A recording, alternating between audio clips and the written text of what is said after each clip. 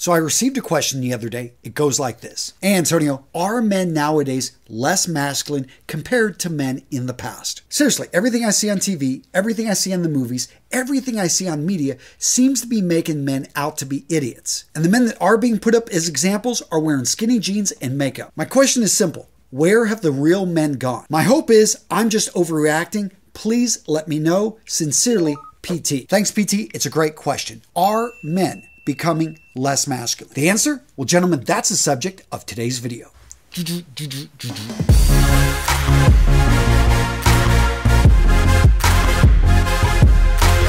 So what's my opinion? Well, I'm going to share that at the end of this video because first I want to talk about history. What have people throughout time been talking about changes in masculinity? Because guess what? They've been happening for a while. Next up, let's talk about perspective. Where are you coming from? And finally, let's talk about the definition of masculinity. What exactly is it? So here's a quote from a magazine. Let's see if you can guess the date. Where's the manly vigor and athletic appearance of our forefathers? Can these men be their legitimate heirs? Surely no race of effeminate, self-admiring, emancipated fribbles could ever have descended in a direct line from the heroes of past. Obviously, somebody here is upset with the less than manly appearance of these young men. So what do you think? 2010? 1990? Maybe 1970? I bet some of you guys are thinking even farther back, 100 years, 1920s. Actually, gents, that's a quote from 1771. It was a letter in Town & Country magazine republished in Paris fashion. And gents, that's just the tip of the iceberg. If you go out there and you do your research, you're going to see people have been complaining about other people, about masculinity, about the way they dress since the beginning of time. Next up, let's talk about how masculinity is affected by perception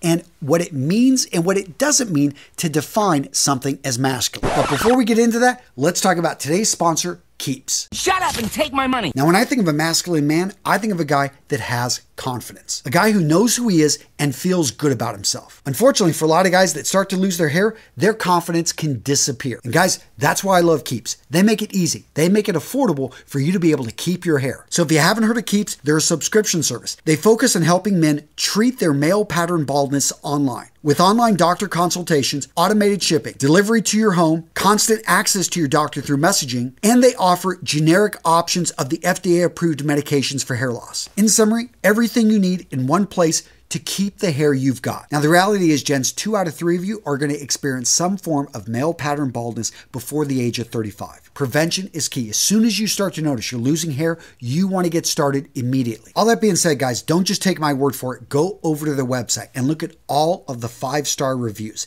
There's a reason these guys have more 5-star reviews than any of their competitors. Affordable, convenient, and easy. If you are starting to experience hair loss, you need to check out Keeps. Gents, if you're ready to take action and prevent hair loss, go to keeps.com/RMRS. I've also got that link in the description and make sure to use it. That way you make sure you're getting the best deal on the web. Again, gents, that's keeps.com/RMRS. Great company, solid product. I'm proud to support it.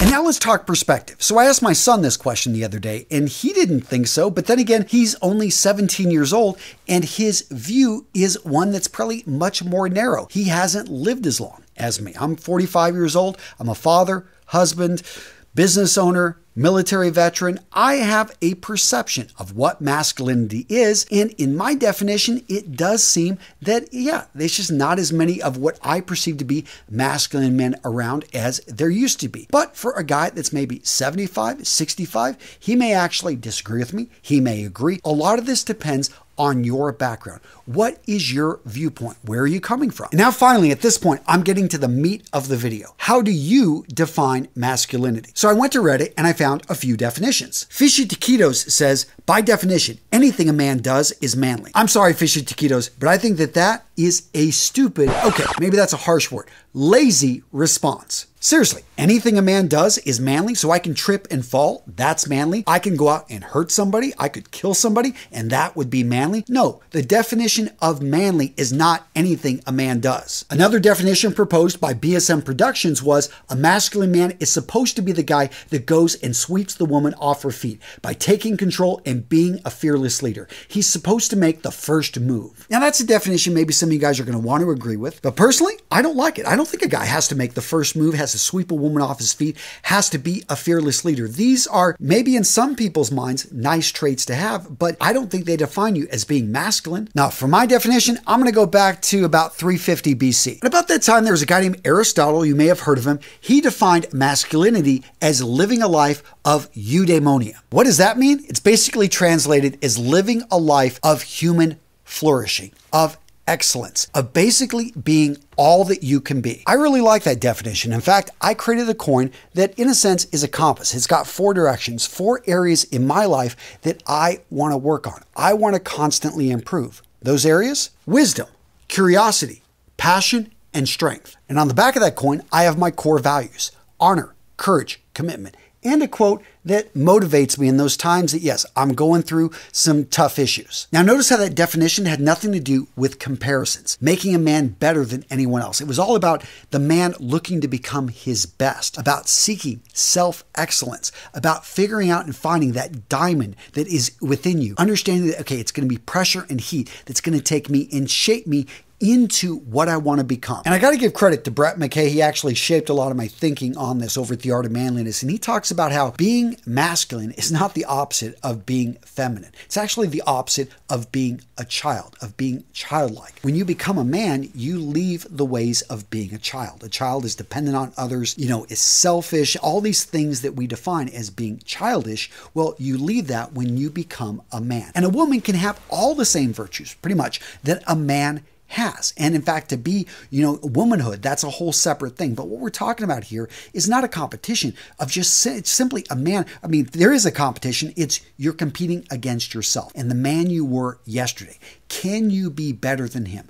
Can you take a small step in the right direction to become the man you know yourself to be? Now, gents, I love to motivate you, and I got some coins I'd love to send your way. Just let me know down in the comments, what does it mean to you to be a man, to be masculine? Well, how would you answer this question? Do you think that we are becoming less masculine than years before? I personally think we are not. I think that there are so many great young men out there that are embodying what it means to be a man. I do think that the definition and what is normal has shifted, as it always shifts. As one generation replaces the next, we see just uprisings. We see, one bad idea replaced with another bad idea. Your point being is human beings, we just naturally evolve and change. And it's something that I do not view, anyone like Harry Styles. I don't think he's any less than man. I love the guy's music. And you know what? I'm all for the younger generation living and becoming their best selves. Now, you agree, disagree? Let me know down in the comments. And guys, again, I've got some awesome coins. I would love to send them your way. And if you enjoyed today's video, do me a favor, smash that like button and let the YouTube algorithm know, hey, Antonio, you need to make more videos like this, and hopefully more guys who need this video will find it. All right, Jen, so what video to watch next? How about how to always look your best? Seriously, always look good by following the tips in this video. It's a good one, guys. And yeah, it doesn't matter if it's 2 o'clock in the morning, if it's 2 in the afternoon, you're going to look good following these tips. Guys, check out this video. It's a good one. I'll hold it up here. Yeah, click it. Check it out. It's a good one.